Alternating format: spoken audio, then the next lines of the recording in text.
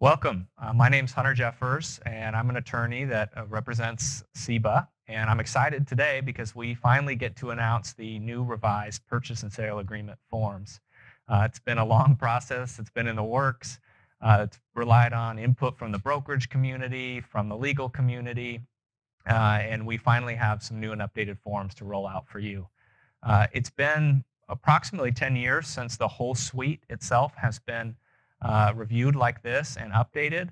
Nonetheless, our goal is not to throw too many changes at you. You'll see that most of the purchase and sale agreement addenda remain, for the most part, the same, but we focus on quite a few changes to the main purchase and sale agreement real estate form in order to make it more user-friendly, in order to update it to the current market conditions, and just generally to improve the quality of the form. So I'm excited to share those changes with you. And of course, if you ever have any questions about how to use the form, CBA is always available to help, and so am I.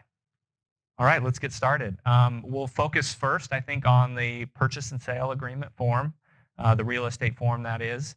You'll notice right away that it appears very different than it did before.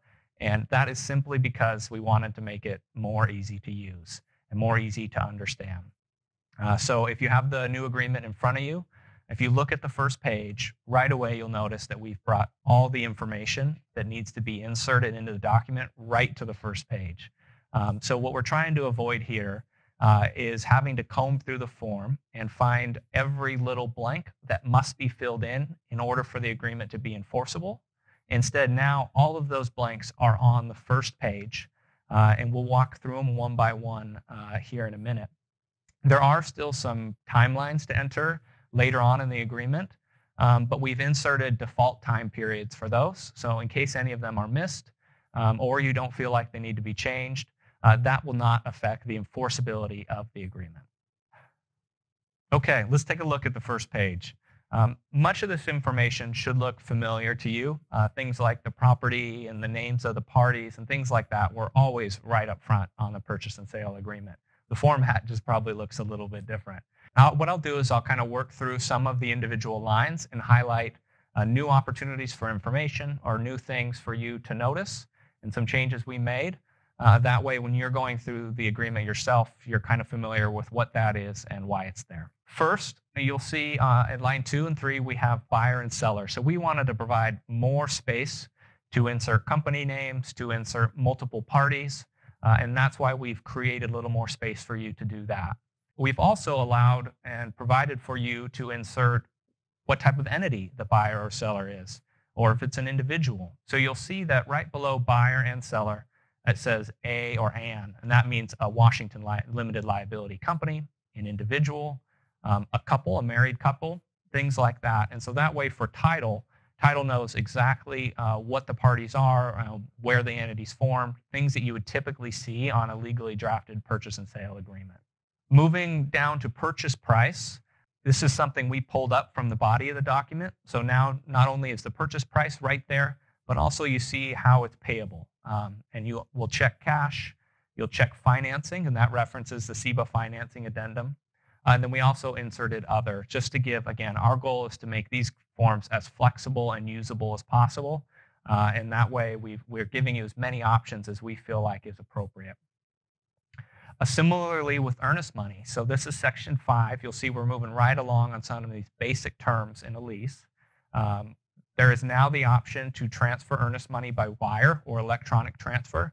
That's something that maybe above all other requests we received from the brokerage community, that we include that option in addition to check or a promissory note. In that same section, you select who should hold the earnest money, whether that's the selling firm or the closing agent. Again, what we're trying to do is bring all these material terms together on the first page, so that once you complete that first page, this becomes a working document for you through the transaction and for title and escrow. Right away, they can see who's holding the earnest money and how it's being transferred. Moving to the next section, section 6, we have what feels maybe like a new term, and that's the feasibility contingency date. So in the old agreement, we had the feasibility period, which was a specified period of time. Some of the feedback we received is a little more certainty on when the feasibility contingency expires. So we've changed that term to now say, here is a date, the feasibility contingency date. After that date, feasibility has waived or been satisfied, and there's complete clarity to the parties. There's no math involved. You'll notice that we did include an alternative there if the parties don't insert a date. We want to make sure the agreement's still enforceable, and this is a material term. So we did say if there is nothing inserted, it's 30 days after mutual acceptance. So you're not completely free from math if you don't fill in a precise date, but our hope here is that the parties have that option. So continuing to move down the form, we're at Section 8. You see closing agent. That should be pretty straightforward. We see Section 9. That's title insurance company. Again, all these major players we want listed on that first page. Okay, Section 10 is new. So here's one of the main substantive changes that I get to tell you about. The brokerage community really requested some flexibility on the form of a deed that's used to transfer a property. So before, it was only a statutory warranty deed that was included in the agreement. And of course, the parties could change that if they wanted something else. But now we are including the option to transfer title by a bargain and sale deed. Which is legally a little bit different than a statutory warranty deed. There are less warranties involved. But this was, again, a response to the brokerage community to insert some flexibility, again, where they would like it in terms of the deed. Sections 12, 13, 14, 15, these should all be familiar to you. They were just buried deeper in the agreement before, but now we're bringing them to the front so everyone knows what's going on. It's important to check one of these boxes every time. There have been cases, even some recently, where brokers forget to check a box on remedies, and then something happens in the transaction, and what do? We don't know what the remedies are. So make sure to take your time and look at all the options and check box by box. You'll see that too with the agency disclosure at Section 16. It's important for each broker to check which client they represent. Hopefully that one isn't as confusing as some of the other terms. And then the final section on this first page is exhibits and addenda. So again, we wanted to pull the list of exhibits and addenda right up to the front. And now you can kind of go through them and look at each one and decide which ones apply to this transaction. We also included 2 boxes for other. We know that sometimes clients have their own attorneys, have their own addenda. Sometimes big institutional clients already have their addenda drafted. So now you can write those in, check the box, and add them to the agreement. And it's very clear when someone picks up that first page, okay, here are all the addenda that are a part of this agreement. Okay, so now we've walked through that first page, and there's a lot of information, I realize, on the first page. And I think what's important and what should make you feel comfortable is that those are all the big business terms. Those are what you see in your letters of intent. Those are what the parties maybe were emailing about. And so by walking through them systematically, it's a checkpoint for you to make sure that you've covered all sort of the main deal points, and you're not drafting up this agreement and on page 25 realizing, shoot, I didn't cover this, or we didn't talk about this. This can be kind of a working LOI for you. And so once we get past this first page, our goal is that the rest of the document can kind of stand for itself. Of course, if the parties want to make edits to certain parts, they can do that. But now we've put in a lot of that big substantive information already into the agreement, and it's immediately available for you when you need to come back to the document. It's right there, right on page 1. So we feel good about that. We think that's going to provide a lot of benefit to the community and just make transactions clearer and easier to complete. Which brings us to page 2. So page 2 should look similar. The only difference is instead of it being the last page of the agreement, now it's the second page. And we did that because it's the contact information for everyone involved. And personally, I remember flipping through page after page after page, trying to find where is the end of this document so that I know who to call or I need a phone number. And now you don't have to do that. Now it's right there on page 2. And we gave it its own page because there are a lot of parties involved, usually in commercial transactions. So you'll see the buyer and seller right away. That's straightforward. Moving down, we have the selling firm identified and the listing firm. We've updated this a little bit. So we have email addresses included now as opposed to just fax. We have a selling broker's DOL license number included as well. That's important for compliance reasons, and it's something we were seeing that would add value to this form. And then we've also have the firm license number included as well. And then right below that, we brought up the section that allows you to put in attorneys or any sort of third party that should also receive notices under the agreement. As with the old agreement, this page is really important because when a notice needs to be delivered under this agreement, this is where the notice goes. So it's important to have it completely filled out. The emails, the phone numbers, the addresses, everything that's in there is important because that's, again, how you deliver notice under the transaction. Okay, so turn to page 3 now of the new form.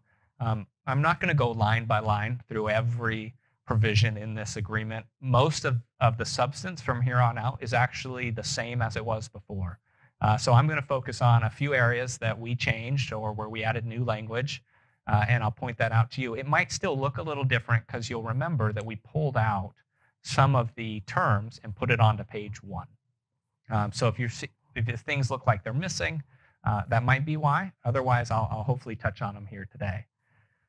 So let's go first to section 22, where we talk about title insurance.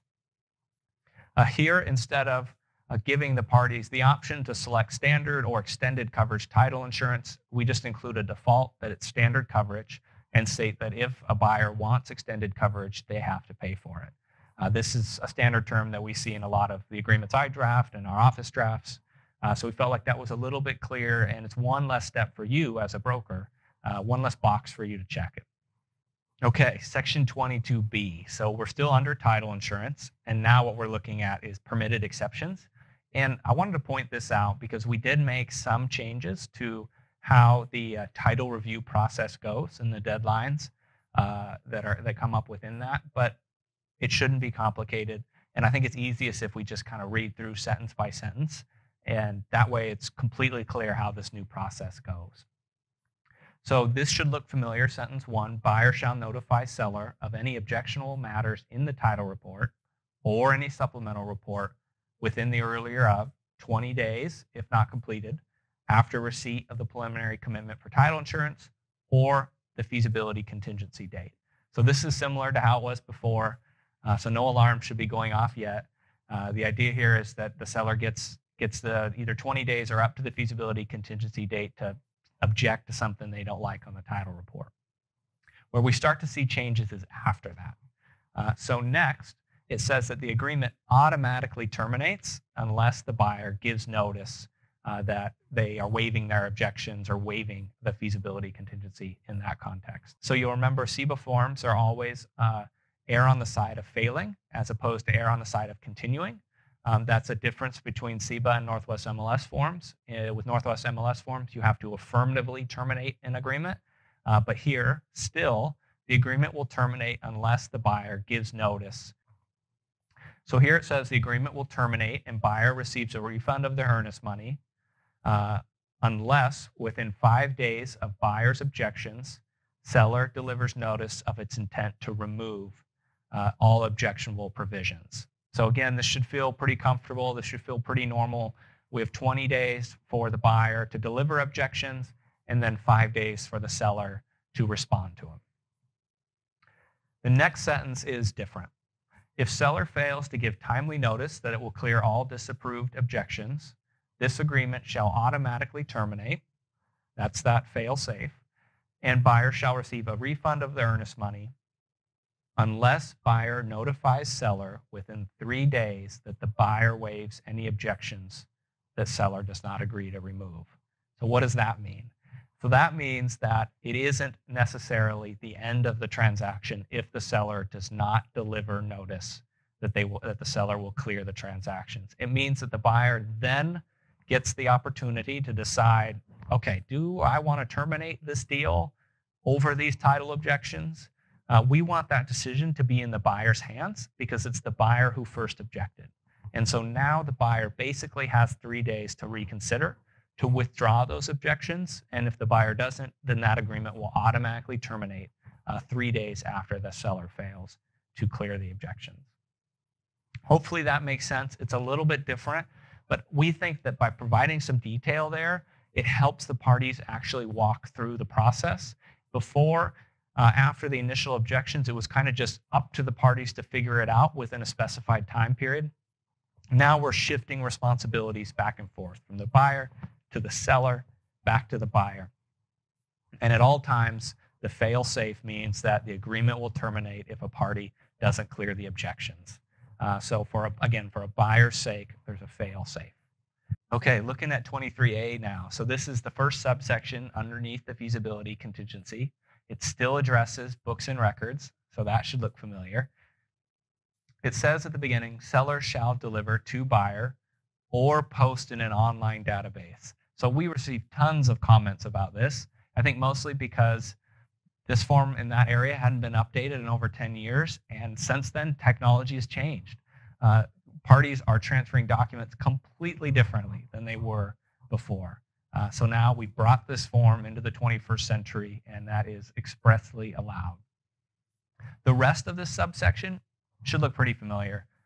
We kept, I think, all of the language the same, talking about what must be delivered, and that is in terms of the true correct copies, but then also listing out examples of things for your clients to remember.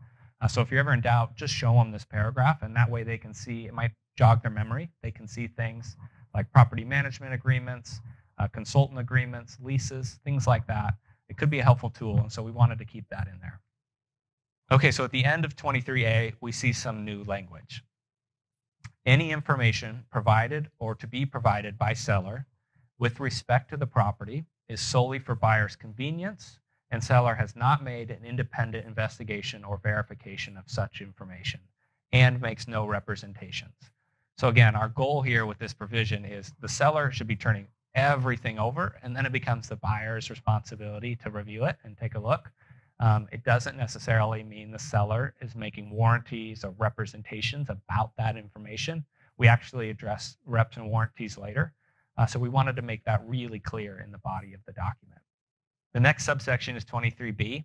So this still deals with access as before, and most of this subsection is the same in terms of the access that's allowed for the buyer entering the property. We added one requirement that's new, and it has to do with insurance.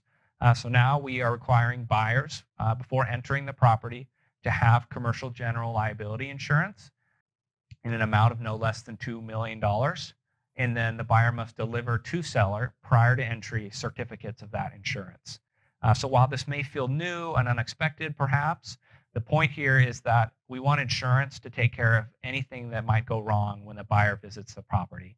That gives seller peace of mind when the buyer's there or the buyer's representatives are conducting due diligence, are doing testing, and maybe altering the property. Now the seller can relax because the seller knows that the buyer has insurance to cover things that might go wrong. And similarly, the buyer's protected now. If something happens while they're at the property that was unexpected, we want to make sure the buyer is protected. Okay, then we can actually skip ahead quite a bit. So these sections on pages 6 and 7 should all largely be the same as they were before. Of course, if you have questions, don't hesitate to call CBA. But much of this language is exactly the same, nearly identical. I want to call one thing out, and that's in section 29. This is on page 7. This deals with post-closing adjustments, collections, payments, things like that. We added a time period which says that post-closing adjustments must be made within 180 days. So before we felt like it was a little open-ended. Sometimes when a transaction is done, adjustments need to be made afterwards to change the financial responsibility of the parties. And we want to make sure that gets done within at least a reasonable amount of time. So we added 180 days. That should give you plenty of time to do it. It shouldn't hamstring you in that way, but it prevents one party from dragging it on or making a claim a year and a half later for a post-closing adjustment, which would be really unfair to whatever party's receiving it. Okay, we can fast forward now to section 32, and these are seller's representations and warranties. There are 1, 2, 3, 4, I think, new representations that the seller's making.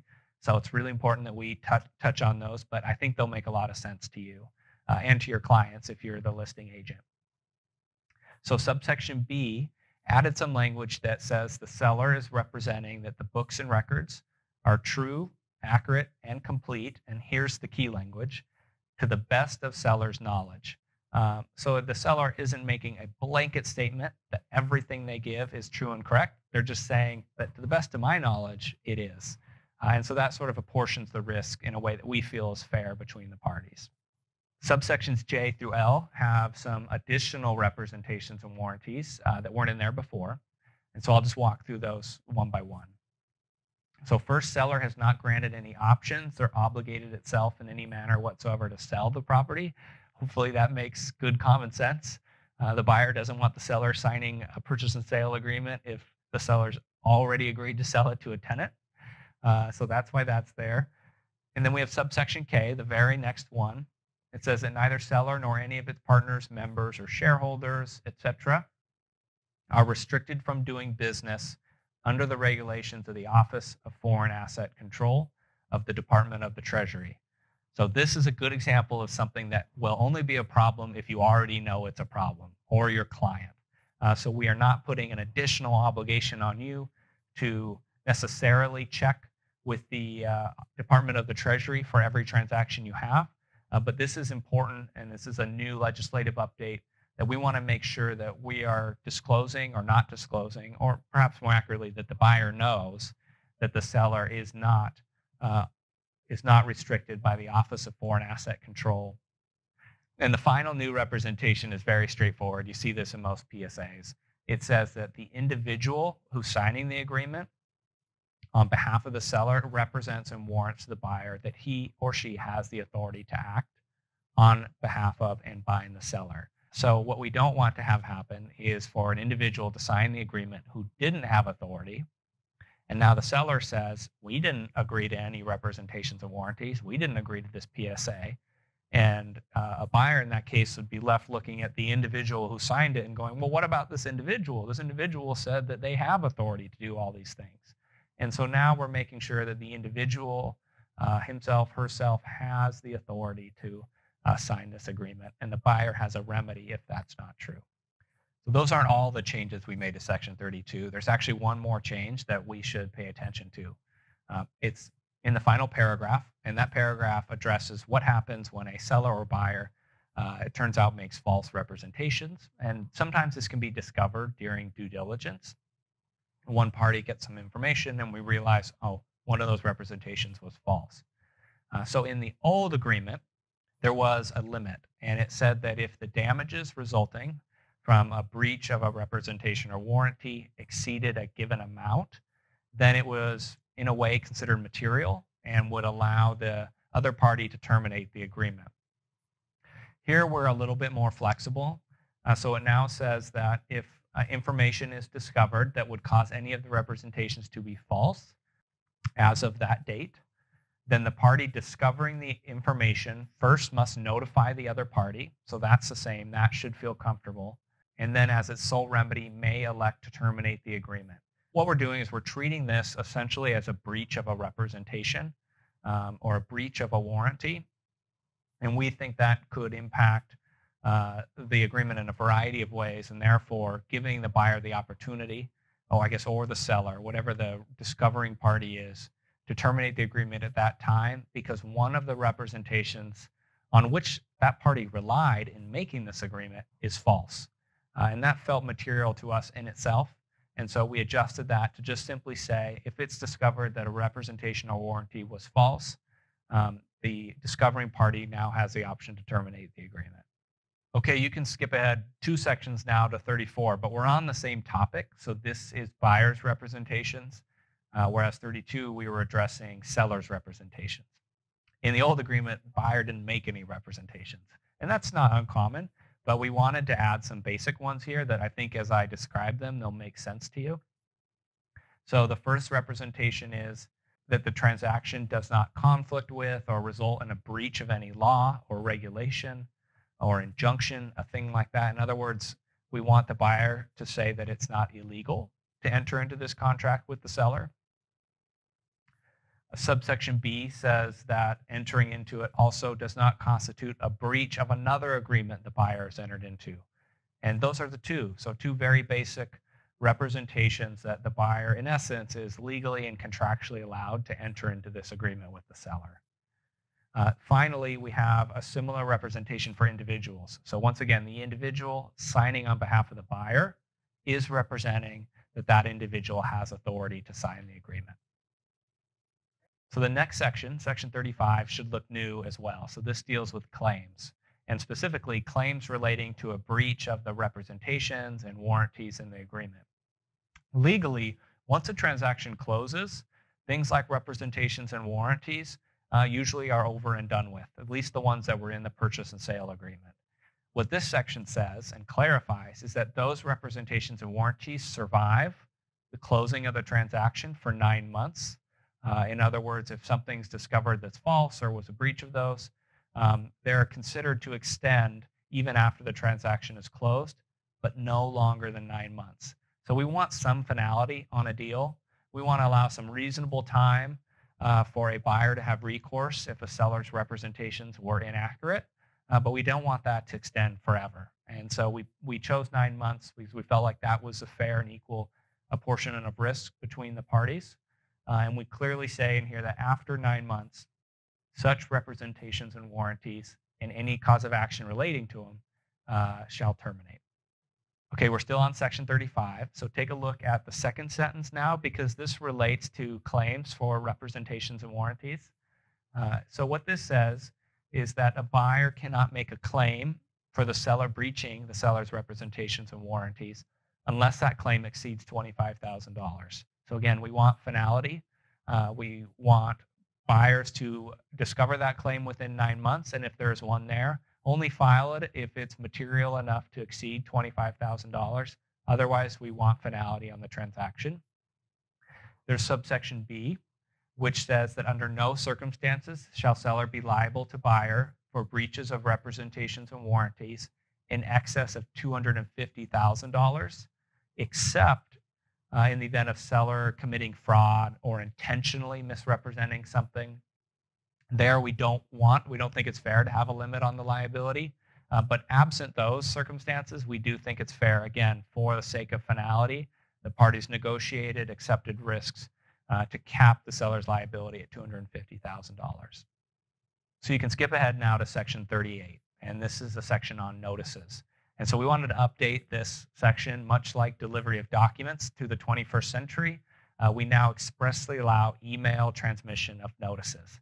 So that's part of the reason why email addresses on page 2 are really important, because now delivery of notice is effective if the broker emails a copy of the document or whatever needs to be said to both the selling broker and the selling firm.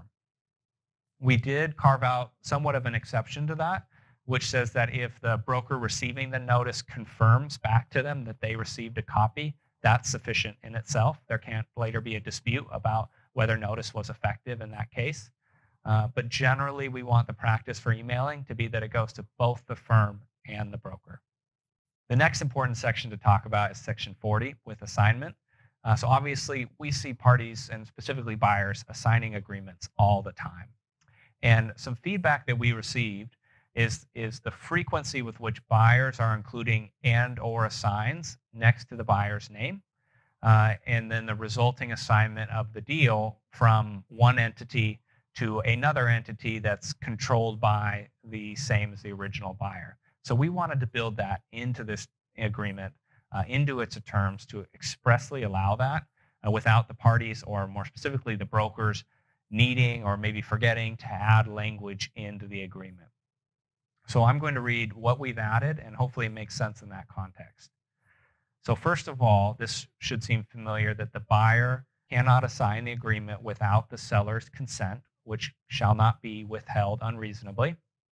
However, and here's the new language, buyer may assign this agreement without the consent of seller, but with notice to seller, to any entity under common control and ownership of buyer, provided that no such assignment shall relieve the buyer of its obligations hereunder. It is already allowed without the broker having to make any edits or any additions for a buyer to assign this agreement to an entity under common ownership and control. The buyer's still liable, the buyer's still on the hook. That language was in the old agreement as well if an assignment occurred. But now we're removing the obligation of the broker to make edits to this form in order to allow that. The words and or assigns are still described in this new agreement. It now says if the words and or assigns or similar words are used to identify buyer in Section 2, then this agreement may be assigned with notice to seller, but without need for seller's consent. And so now the legal impact is if a broker or a buyer writes and or assigns next to the buyer's name, that gives them even more freedom to assign this agreement outside of just an entity under common ownership and control, but really to any entity they want or any individual they want. The final change I want to highlight for you is at Section 42. And this is simply one sentence at the end, which says that the parties acknowledge that a signature in electronic form has the same legal effect as a handwritten signature. This is just adding some clarity to make sure that our electronic documents are valid and enforceable. So that wraps up most of the substantive changes, if not all, that we made to this new form. I recognize it might take some time to kind of get used to the new formatting, but again, the big takeaway is now everything you need is on page 1. Much easier to use, much easier to find that information. And then hopefully with what we talked about on some of the other substantive changes, those start to make sense for you as well. There might be some other smaller changes, and CBA has resources and is available to talk about those. But again, our hope is that these changes make the documents easier for you to use, easier for your clients to understand. And with that in mind, we've made some similar changes to the addenda for the purchase and sale agreement forms. So I'll walk through those sort of one by one, and we'll talk about them. Many of them just have formatting updates or terminology updates, such as feasibility, contingency date. Other ones have one or two substantive additions that hopefully will make sense once we talk about them.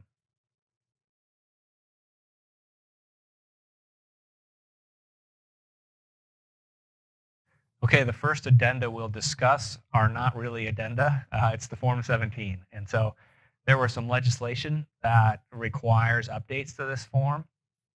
I say they're not addenda because they're technically not incorporated into the PSA, but they do accompany purchase and sale transactions, which is why we're going to cover them now and why we include them in our suite. So if we start with the Form 17C, which is the Form 17 disclosure statement for unimproved property, all the changes to the Form 17C are on page 6. And so you'll see those at Section 2, notices to the buyer. We included some language at subsection 2, proximity to farming / working forest. And you'll see working forest inserted into the rest of that subsection. Again, this is in response to legislation that requires disclosure of proximity to a working forest. Subsection 3 similarly responds to new legislation regarding oil tank insurance. So this says, this notice is to inform you that if the real property you are considering for purchase utilizes an oil tank for heating purposes, no cost insurance may be available from the Pollution Liability Insurance Agency. Word for word, right out of the statute.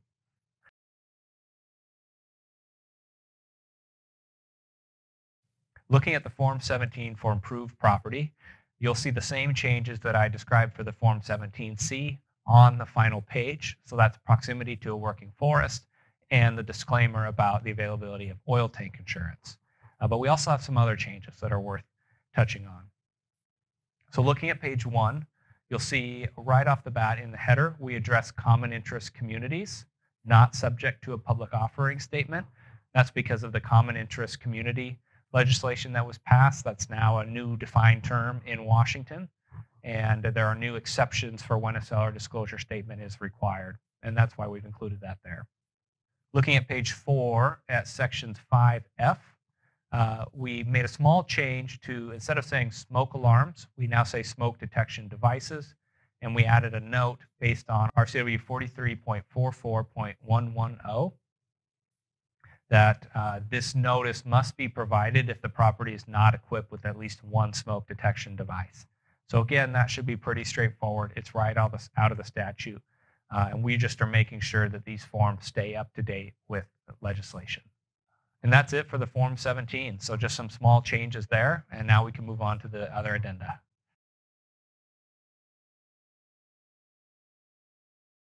Next, let's go over the changes to the CBA Form 22E. So that is the certification under the Foreign Investment in Real Property Tax Act. So once again, this is a statutorily required form, so therefore we're updating it based on the statute. So the changes to this form are all in the box titled Buyer Certification. This instructs the closing agent to withhold 15% of the amount realized from the sale and pay it to the IRS if the seller is a non-resident alien. So you'll see disclosure language there saying only fill this in if the seller is a non-resident alien. But there is a change, and that's the 15% figure. Before, this said that the closing agent must withhold 10%.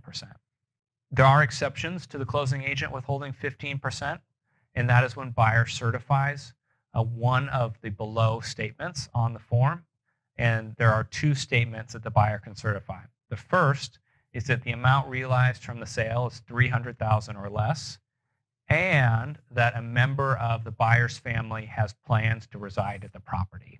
So that's the first option.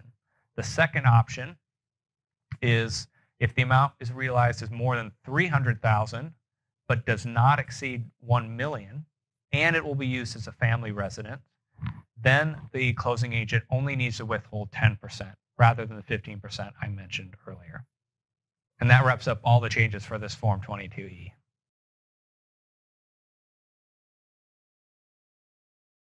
The next form we'll discuss is the Buyer Agency Agreement.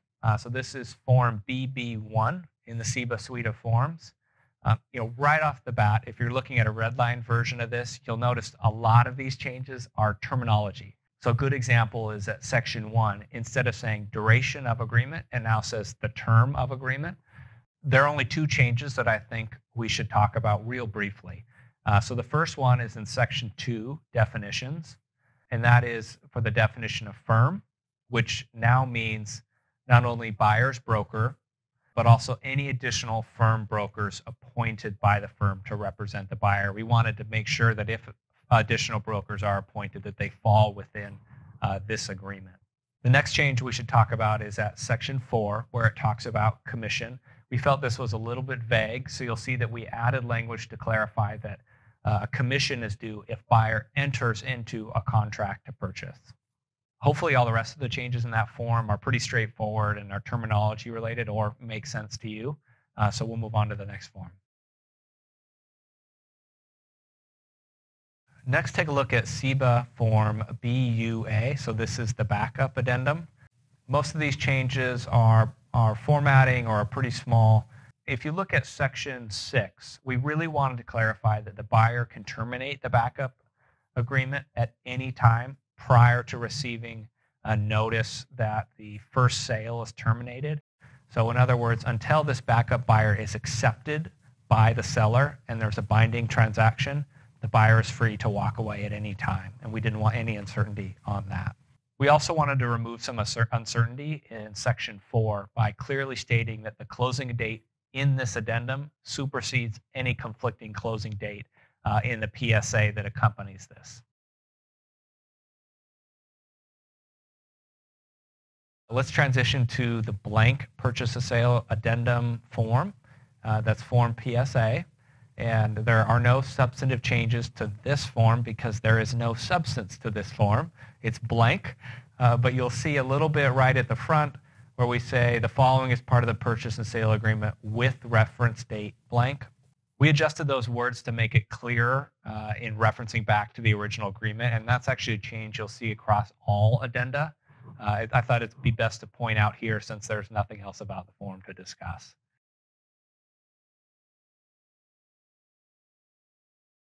We made some slight adjustments to the commission disbursement form, so that's Form CDF. You'll see some additional underlines. You'll see buyer is now plural instead of singular. You'll see where we refer to firm instead of office, things of that nature, but substantively, the form remains the same.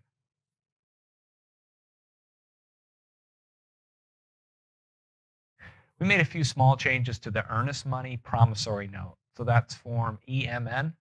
These changes, again, were only to better reference back to the purchase and sale agreement that relates to this note. So we just used the term agreement instead of saying purchase and sale agreement every single time, and then we adjusted the reference date language as well.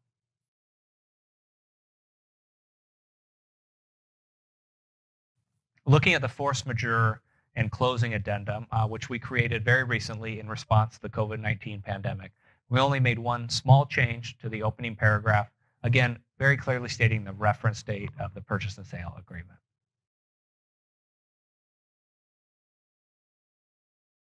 Next, let's take a look at the letter of intent, so the form LOI. If you're looking at a red line copy, you'll notice a little more red lines with this one, but hopefully these will make sense. In section 2, with earnest money, we just revised the form of this, A, so that it's much clearer, and B, so that it resembles the new purchase and sale agreement form. So you might recall one of the changes to the purchase and sale agreement form was to allow earnest money to be paid by wire transfer. That's in there now. So we have the same checkboxes in this form that are in the purchase and sale agreement. So that way, when you're taking the LOI and transferring it into a purchase and sale agreement form, they look identical. Looking at section 3 of the letter of intent, there's some new language about extending the feasibility contingency date. So now it says buyer may or may not, and the default is may not if unchecked, extend the expiration date of the feasibility contingency for up to blank periods of blank days, each an extension period, upon payment of an extension fee of X dollars for each extension period, which shall be non-refundable when paid, but applied towards the purchase price. We wanted to include this to give buyers a little bit more flexibility to specify right up front they want feasibility extensions and they're willing to pay a non-refundable payment for them. Also in section 3, we provided checkboxes for new financing or seller financing. Again, we wanted to take some of the terms from the PSA that you as brokers will have to pay attention to and put them directly in this LOI, and you can simply check them if they apply or uncheck them if they don't. Section 4 is on title insurance. So as with the other areas of this LOI, we took the new process for reviewing the title report that's in the new PSA, and we put it almost word for word into this LOI. And so that'll be clear and agreed upon in advance by the parties.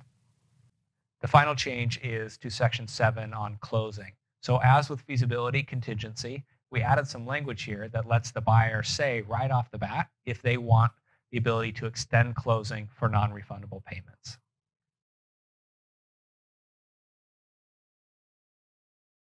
Next, if you look at the lead-based paint disclosure form, that is form LPLS.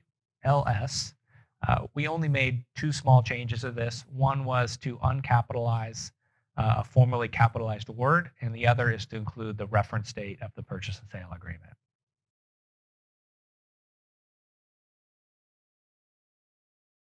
The option to buy real estate form, which is form OTB, has a few changes in it. The first section is revised to clearly state whether the option is part of a lease, and if so, the property is legally described in that lease. If the option is not part of a lease, be sure to include the legal description of the property on Exhibit A. That's stated right there in Section 1. Section 2 has some language that might seem unusual to you. It says, notwithstanding the above, if buyer or seller are individuals, the expiration date shall be deemed to occur prior to the expiration of buyer or seller's life, whichever occurs later, plus 21 years. This language wasn't randomly chosen. This is chosen because this is an ancient legal principle that contracts cannot just continue in perpetuity, and so this way it has a definite end. Finally, at Section 8, we adjusted the language. So before it said that no firm involved in this transaction is receiving compensation from more than one party unless disclosed on an attached addendum. Now it says seller and buyer consent to listing firm and or selling firm receiving compensation from more than one party. An example of where this might apply is if a selling firm receives compensation directly from their client and from the seller in a transaction. Either way, this should be documented in the agreement. There are some other minor changes, but really substantively, that's it for the form OTB.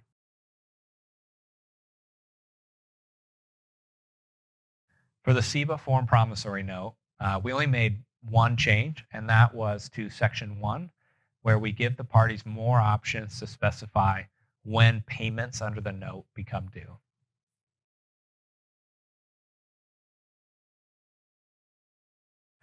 The CBA form assignment and assumption agreement only had changes to the opening paragraph. Once again, we more specifically referenced the reference date of the purchase and sale agreement, and we did some capitalization to the terms.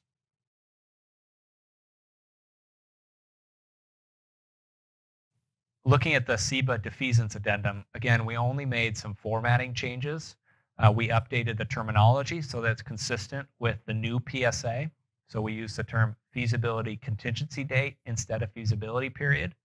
And we directly cite the reference date of the agreement.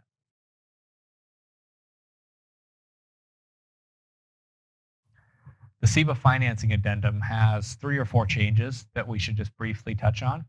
The first one is in section 1, where it now clearly states if the buyer is getting new financing, the buyer waives the financing contingency if the buyer fails to complete the written application for the financing. Next, in section 2, again, we're revising feasibility period to say feasibility contingency date because that's the terminology used in the new purchase and sale agreement. And then finally, at section 3B, this addresses seller financing. We took the structure of the new promissory note, wanted the payment terms in subsection B to directly mirror the payment terms in the promissory note. Again, that way it makes it easier to transfer information from the financing addendum into the seller financing documents at closing.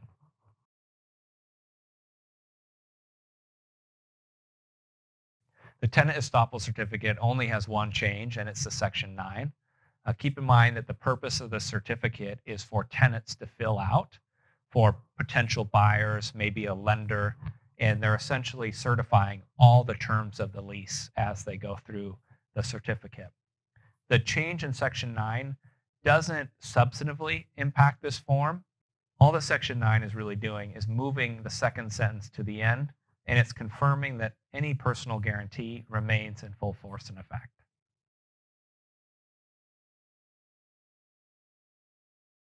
We made a couple of changes to the rescission of purchase and sale agreement, and that was really just to provide clarity at the end of a transaction. So section 1 now clearly releases all brokers from liability, and section 2 allows the brokers to fill in for the closing agent where the earnest money should be distributed.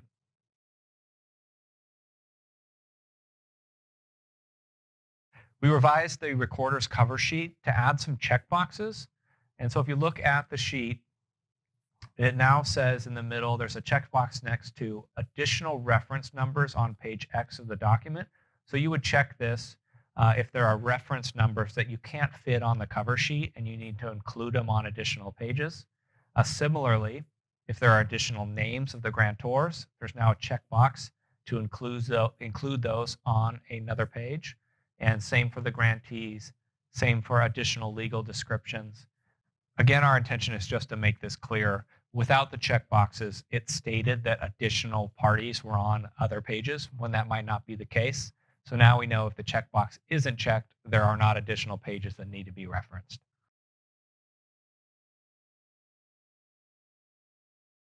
The utility charges addendum is really straightforward. We added the opportunity to put an email address in. We added the reference date of the agreement, and we added the option to put a website in as well. That's it.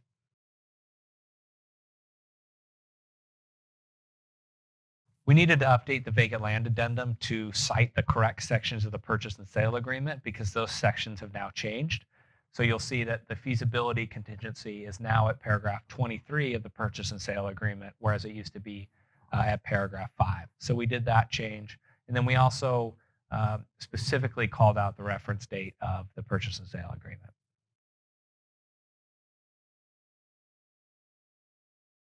We expanded the short sale addendum just to make it a little clearer for the parties. Looking at section 1, it says in the second sentence, therefore, this agreement is contingent upon written consent from seller's creditors, and here's the new language, having a security interest in the property to sell.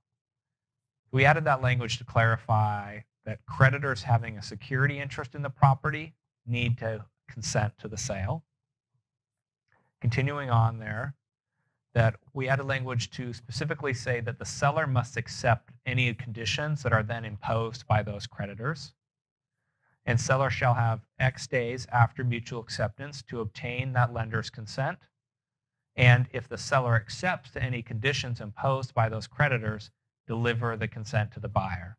So we just expanded that section to be a little bit clearer, to sort of walk through both the consent of the creditors and the seller's acceptance of any new conditions that may be imposed by those creditors. Section 2 includes a right to terminate the agreement by the seller. This existed before, but it was a little more vague. It said that the seller basically had 3 days to terminate the agreement if seller's creditors did not agree or the seller did not accept the terms of the creditor. Now we just say very straightforward, seller may terminate the agreement at any time until the lender's consent. Finally, we added a new Section 5, which is just a disclaimer, really to benefit the brokers and to advise the clients. It says, the parties acknowledge this addendum does not address or explain many aspects of a short sale. The parties also acknowledge having been advised to seek the advice of an attorney and other experts before entering into the agreement. Short sales are complicated, so we recommend that you advise your clients consult with an attorney, and we include this language just to ensure that gets done.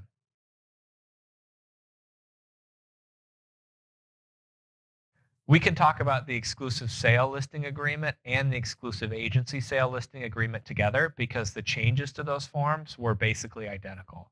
You'll see some changes to terminology, like at Section 1, we say term of agreement instead of duration of agreement. But the main change to pay attention to is in Section 5. At the end of Section 5, it used to reference the property information page of the agreement. Instead, we included language right in the middle of Section 5 that says that the seller is warranting that all information the seller is providing to you in connection with the listing is true and correct. All the other changes in the forms should be pretty straightforward and should make sense. This is really the only substantive change in the forms to call out. So that wraps up our changes to the purchase and sale agreement form and addenda. I know it's a lot of information to digest, but thanks for working through it with me today. We're really excited to roll these forms out. Hopefully they're easier to use and most importantly, help you be successful in your business.